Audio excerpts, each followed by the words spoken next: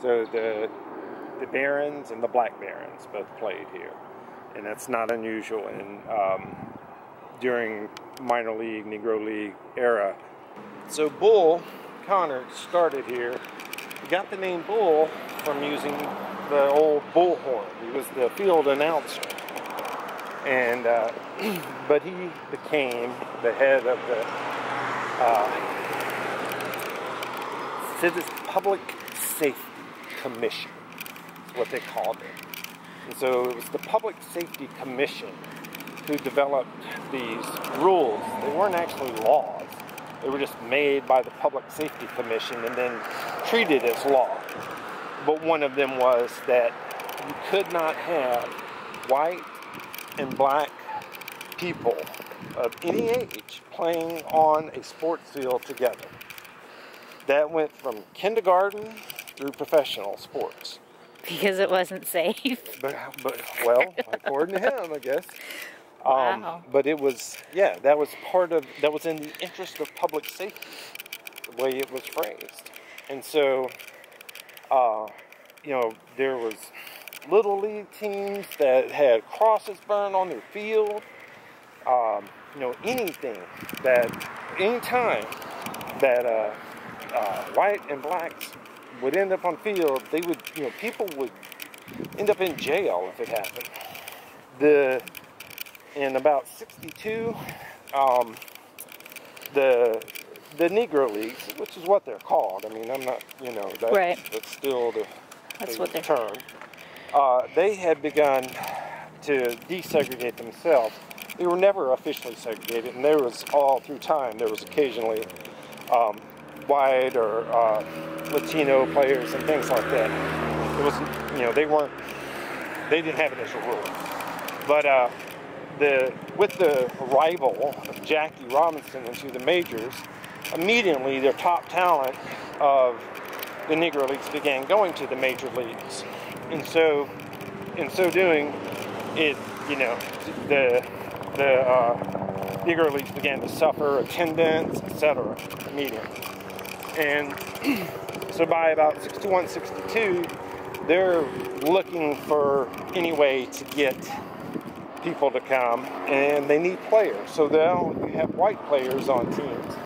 One came from Texas here, had 2 white players, and they tried to take the field, and the sheriff shows up. He's like, "You're not allowed. It's against the law in Birmingham." And they were forced to take off their uniforms and sit in the stands while the game went on. They weren't allowed to play. And so we got here. All right, this is the edge of the grandstand. Right here is where the orange cone is my excavation unit. So they basically were the same height as the grandstand. And they extended over, not all the way to that light fixture, but about 3/4 of the way there. And they came back about as far as the grandstands.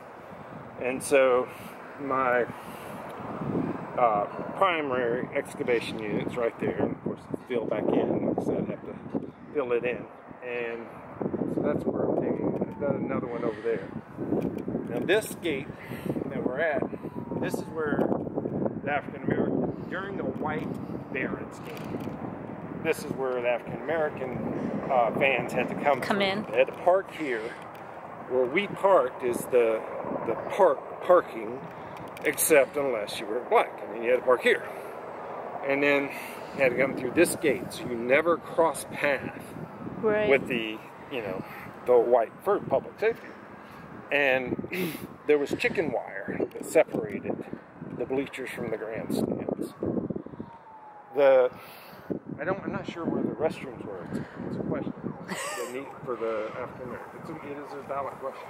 So this wooden fence was put in, and about 30 something. So this concrete fence this was the original fence back here, was wood, 1910. Tornado came through and knocked it down a couple times, so they made a concrete fence. But then baseball itself changed with Babe Ruth, and people expected home runs. Well, this thing is a massive distance back. This concrete fence, 480 feet to center. That's huge. I mean, that's bigger, far bigger than any major league park today. It's so big that there's a sign, a plaque with an X on it, where Walt Drapo hit the wall during a game. Not even over the wall, where he hit the freaking wall. And so this concrete fence was there, and by 27, I think by 27 they built it when they built the other stuff. And then a few years later, they were like, well, nobody can hit it out of here. It's too big a park. So they built this wooden fence. Well, part of what it did was preserve this area in between and help ensure where the bleachers were has been preserved. So I have archaeologically, it's a great situation. You know, it provides an opportunity that normally wouldn't have, you know, and it doesn't interfere, my excavations don't interfere with the ball game, the play, and that's to an advantage. Otherwise, I probably wouldn't be able to dig. Yeah, and so you can imagine that, you know, it was the big deal, and we have to. So this was a rail yard too. The railroad here, before it was a ballpark, was a rail. So I was going to ask that. Has the rail yard always been there? Mm-hmm. And so their stand wasn't that big. If they only had this small area to park in. Right. That was it. Now, when the Black Barons played, they were in all the seats. So they sat everywhere. They could sit everywhere. Games, it was just here. And they had to park here. And I'm not sure the number of seats that were possible in the bleachers, but it couldn't have been more than about 800 at the very most. And that would be pushing it probably. But they could pull, you know, around some, but it wasn't, you know, it was still restricted, you know, more of the segregation and restriction, and where, you know, you're reminded at every turn that you have a lower, you know, place in society. And the fact is that you couldn't even go to use the restrooms where other people did, you know. You couldn't go to the concessions that other people did. When did they take the stands down? So 1964, desegregation. By 1970, they're down. I haven't actually figured out which year yet, because I don't have any photos, and it wasn't something that was really recorded. Right. And the girl, I met a woman whose dad had been the GM for the Barons, and through all those years, but she just recently went through and sold off almost all his papers and everything. So the one place where the records were, I don't know where they are anymore. So that kind of sucks. But but I know by 1970 they're down, and it is really not that big a deal what year, you know. It doesn't matter that much in a sense, you know, as long as I know about when they went down. But they were, it's the formality of it that's even amazing, you know, how it was set aside, you know, even these years ago. And that's it's not solely an Alabama phenomenon, but I find this in other areas too. So doing some work for Alabama Power on these dam villages that were built when they put in the hydroelectric dam. So first one was put in it was built between 1912 and 14, and then 1920s. And the first one I worked on was that first one. Now working on the 1924 one, and you know, they have set aside formal, you know, the African American labor camp and things. And they, at the one working one now called Lake Mitchell, they actually built a 9-foot fence around the African American labor camp, and it was like for their protection. you know, and put the sheriff's office in there. And it was against the rules for any white person to go in there without permission.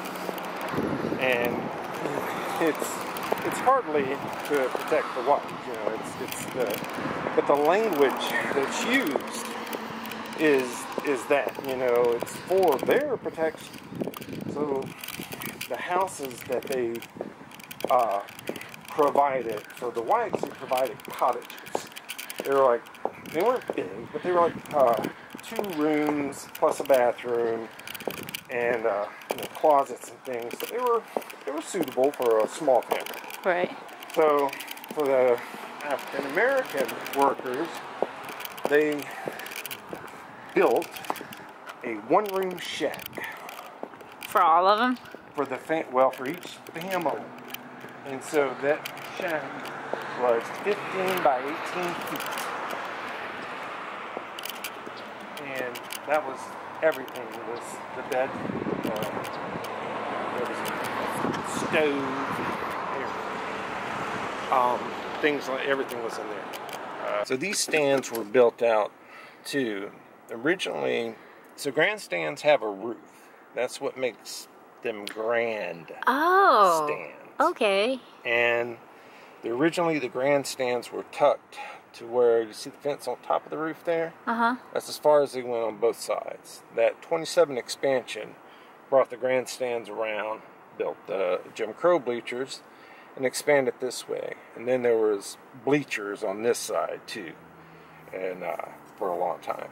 And so the park was built by Rickwood, and that's the Rickwood name. And he was a steel magnate in Birmingham, very successful, and very rich. And he wanted to be a ball player, you know. He was wealthy enough to do this, you know, buy the barrens, build this park. And the park was premier in its day, and it's still a beautiful park.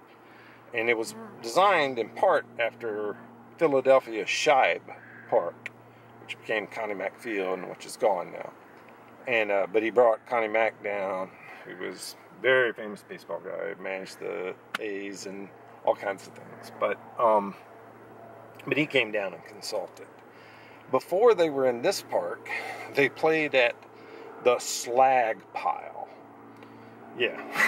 And the slag pile was close to Sloss Furnaces, which is still around, this big historic steel mill. And it was literally that. It was a clear space surrounded by piles of slag. And that's where they played ball. And people would sit or stand on the piles of slag and watch the game. Huh. And so this was quite a step up from the slag pile. And one of the side projects that I'm going to do with local scholars, we're going to look for that field, the slag pile. So as soon as he found out what I was doing, he was like, "Oh man, I want to do this." And I was like, okay, well, all right, that's something I wanted to do myself.